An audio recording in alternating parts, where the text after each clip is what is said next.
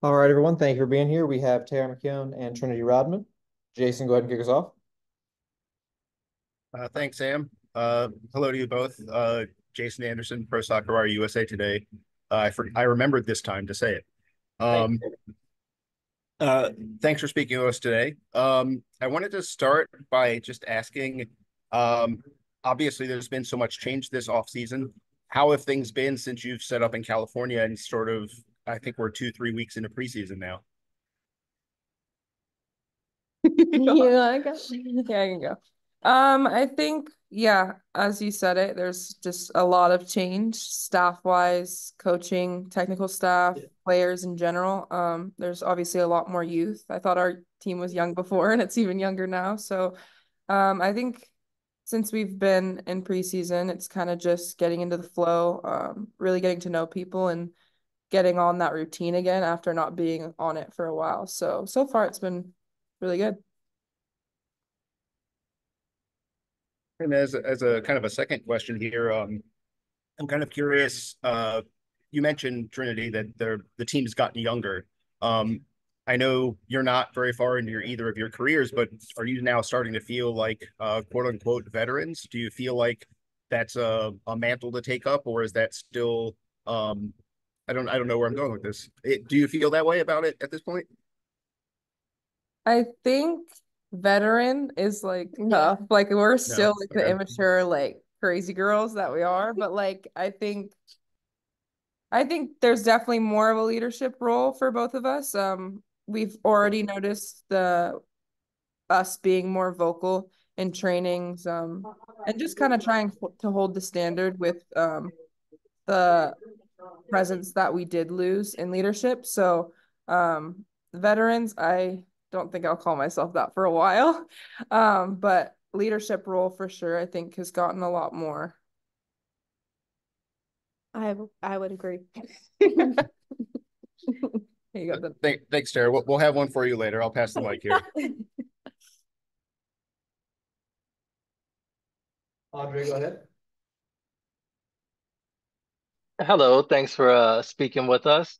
Trinity, I just kind of had a question about your game. Kind of ever since you came into the NWSL, we've kind of like seen you continue to develop and grow your game, almost seem like year to year. Is there anything this off season that you focused on or something that you want to focus on in preseason? Yeah, I think it's always tough like finding specific things to work on during off season because you kind of just want to like play and work on everything. But I think for me the biggest thing was my movement off the ball, I think has been something that I've been really trying to focus on and not only creating that space for myself, but also moving so that I can create that space for Hatch or Ule or whoever it is up top with me this year.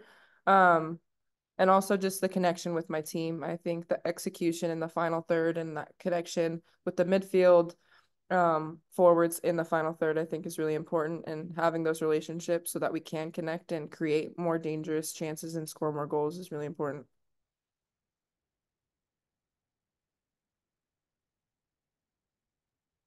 Appreciate that. And Tara, I had a question for you because last year, your first year as a center back, late last season, I think you told us that you finally reflexively referred to yourself as a center back. So year two going in as a center back, how do you feel? Yeah, I'm definitely more used to it. People ask me what my position is now, and I say center back. Maybe still reluctantly a little bit, but I definitely am more used to it. And I do enjoy playing back there, especially with the coaching I got last year and being just comfortable on the field with my teammates around me. So, yeah, I do like it. So one question I wanted on the follow up, and then I'll pass the mic to others. But just wanted to know, like last season, I'm sure was a bit of a whirlwind, learning a brand new position. I mean, swapping into the pitch is kind of wild. So kudos to you on doing that. But now that you've had time to kind of like go through that process and kind of look ahead to year two, what did you learn, and what have you been kind of focusing on in advance of this season? Yeah, I think a lot of what I want to work on throughout this year and like just get better is my communication on and off the ball, like helping my team know like where they need to go because now I feel like I know more too. And then just for myself, like being able to complete forward passes more and like keeping those percentages up with like attacking balls instead of just maybe around the back. Yeah. And just keep working on like defending 1v1 and in those situations, defending crosses. I think that's where I was probably pretty good last year, but I want to keep that also high. Appreciate it. Thank you. Stella, go ahead. Hey guys, thanks for being here and chatting with us today. For both of you, what was your reaction to the news that John Heraldez is going to eventually take over this team, and what excites you about what he can bring to this club? Yeah, I mean, I think it was a shock. I think in all teams, when you're in off season, you're kind of out of the loop. You kind of disconnect from everything. So finding that out, I think, was extremely exciting just because the unknown was finally known and we didn't have that question or concern about like what the heck does this year look like again with a new coach. So finally just getting that news, I think, was awesome for all of us. And for Spirit, I think everyone, Michelle, Mark, everyone wants the winning mentality and not just to say it, but to have the results and to have the proof of a winning team and a team that progresses each and every year. So I think that's kind of the biggest thing with him joining us is to create that standard for Washington Spirit and to get us to not just keep saying that like we are a winning team when we haven't shown that and actually like putting up the numbers and the results. Sure, I'm talking a lot. Good answer. And then just a quick follow. Trinity, you had a really nice post after Ashley moved to North Carolina. It was obviously these tough trades happen in sports, but I was wondering if you could speak on that connection and how I guess it'll continue now, even though you guys are in different places. Yeah, I'm not gonna like obviously in sports trades happen. Some some you don't. So I think for the team and for our relationship in general, I think me, Tara, and Ash were very close. But yeah, it was tough. I mean, you create such a friendship with somebody, and I think in soccer it's even stronger because you are forced to be with them 24/7. Um, why am I getting emotional? Anyway, I mean, me and Ash will always be close. We talk all the time. But yeah, it's definitely been tough. And again, that's like kind of a safety support blanket. I obviously still have that with some players here, and I'm excited to like grow that more. But yeah, her leaving was tough, but I'm excited for her and excited for this team, and everything happens for a reason, so I can't complain. Thanks, I appreciate that. John, go ahead. Thanks for joining us. Sort of follow up on that, Trinity. I think that obviously we've talked about the off-field connection and friendship you guys had. I think also on the field, you guys had a really, really strong connection. If you just look at passing maps, you guys were feeding each other the ball frequently. Obviously there's lots of change, new coaches, new formations probably. You've got a new right back that will probably be overlapping with you as you go forward. What are you looking for this year as far as trying to strengthen that on-field connection with either with someone that's new? Have you seen, is it probably too early in camp, but have you seen any of that sort of start to develop that understanding between someone else? Yeah, I mean, I think the rookies coming in and Casey and Brittany, I mean, in week one, me and Tara have been talking about how impressive it is, how much the connection's there already. It's kind of wild to see. But yeah, so far I think communication has been really open, and I think having a younger team makes the environment a little bit easier and a little bit more welcoming, not as intimidating. So I think the relationships that we're building very quickly is really good. And on the field, I do believe that it's been there. Obviously we've been intermixing in trainings and stuff, so it's hard to say who and what position, like we kind of don't really have a gauge for that. But so far, I think the coachability and connections and communication has been really, really good. I have one more follow-up from the coaching question. I think obviously in both of your careers, change is the only constant that you've experienced from, every possible way that you can define that. But now you have a new coach coming in on a 3-year deal. You have sort of a common voice direction that you want to go in. Obviously the play style will be implemented as we go along here, particularly as he joins. But how much are you guys looking forward to some level of continuity from year to year, from this point on, through these next 3 years, knowing hopefully who your coach is going to be, knowing hopefully what the style of play and your formations that you can expect to play. Are you guys looking forward to hopefully establishing that going forward? That's to both of you. Yeah, like as you said, we've had new coaches probably every year and 2 or 3 within that year sometimes. So just to be able to have someone who is constant and we will be able to know their style, they'll be able to see the team and know like what style we're able to play. I think going forward, that will just help the spirit grow and hopefully create that winning mentality that Trin was saying.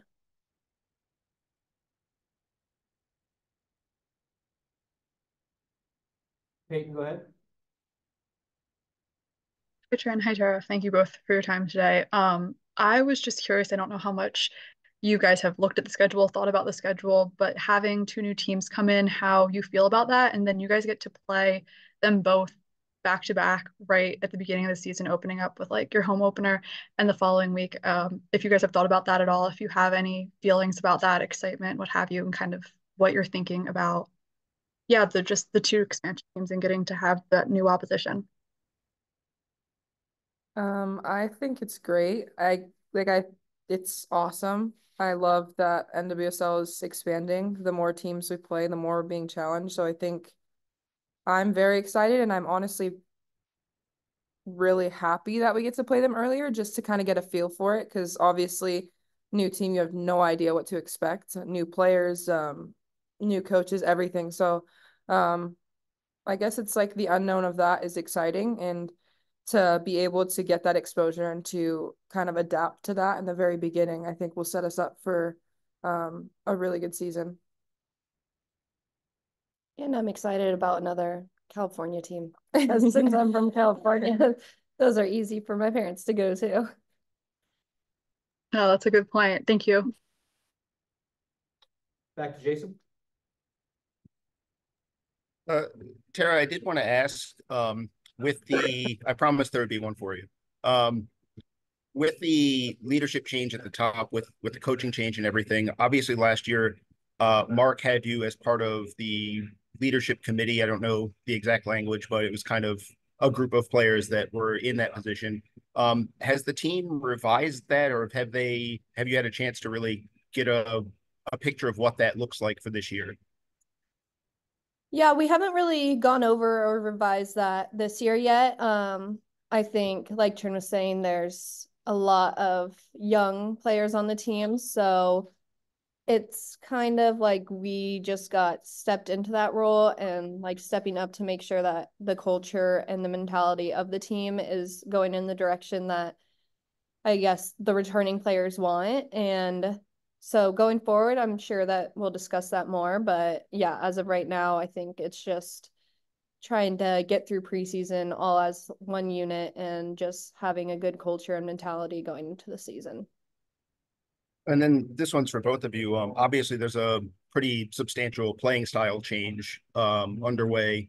I'm curious how that has affected. I know from last week that it's kind of still early days as far as the real specifics, but how have you felt in terms of the broad principles that are being brought in for this year? I think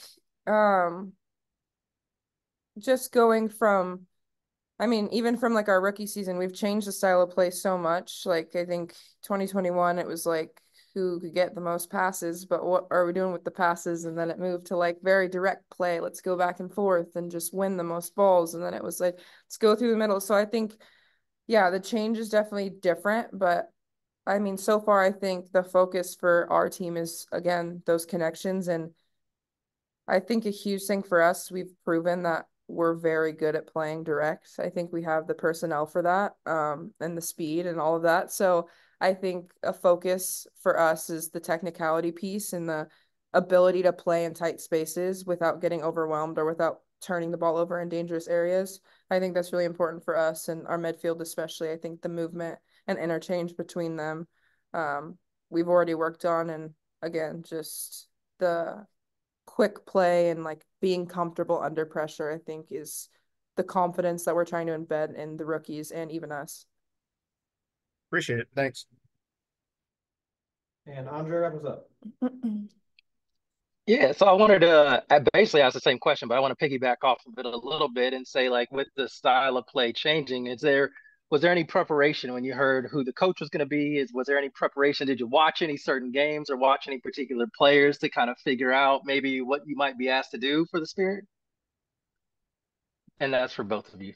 I mean, I think we all like know his reputation and how well he's doing with Barcelona, and just watching their games and understanding like how they're able to move the ball in that league. Hopefully that implements in the NWSL, even though there might be style changes like as a league with the league as a whole. But yeah, I think we're wanting to get to keeping the ball more, but doing something when we do keep the ball. I mean, it's Barcelona. Yeah. I mean, love like our team's awesome, but like Barcelona just is something different. So I think, yeah, I mean, it's just knowing it's Barcelona. Like I think the immediate shift in our heads of like, okay, let's play soccer. Like it's not about let's get this person the ball because they're fast, get this person the ball in the air because they can head it. I think it's together as a team, how can we all make each other look the best and play the best and like play to each other's strengths and not just kind of dishing a ball off to one person that can do one thing and be like, okay, do your thing. So I think that's the biggest thing. Appreciate that. And I have a question, and I'm gonna preface this by saying I'm not asking you to react to what was said, because we had an interview in the Athletic with Lindsay Oran talking about funny team photos and not really liking them. So not gonna ask you to react to that, but just in terms of thinking about this season, do you think those photos will still happen because the fans seem to love them? I guess 100%. yeah. Well, I'm gonna say it now. We just like to have fun, and The photos are gonna continue to happen. I mean, they make people smile, and at the end of the day, obviously everyone views things differently. Like I have like whatever she wants to say about it, that's like I respect what she has to say, but I think our team, like, we're goofy. And at the end of the day, like a picture is not gonna affect the way that we present ourselves on the field and how hard we go out. So those are still happening. Appreciate it. Thank you both. Thank you, Trent and Tara. Thank you, everybody. We will see you back in DC later this week. Thank you. Thank you Thanks, guys. Sam. Thanks you both. Thank you.